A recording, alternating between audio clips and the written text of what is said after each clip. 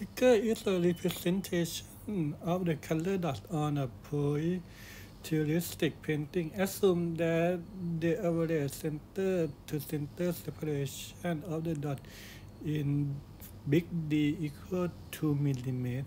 Also assume that the diameter of the pupil of your eye is small d equal 1.5 millimeter, and that the least angular separation between dots you can resolve is set only by the criterion.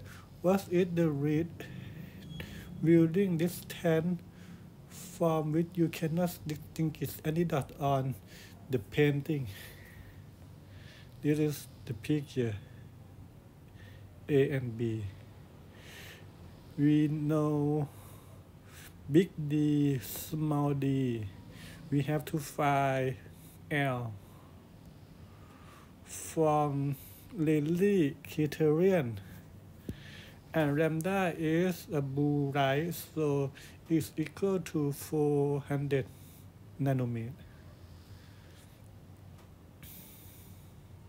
And from trigonometry, for a small angle, theta equal to big D over L. So we have to find L.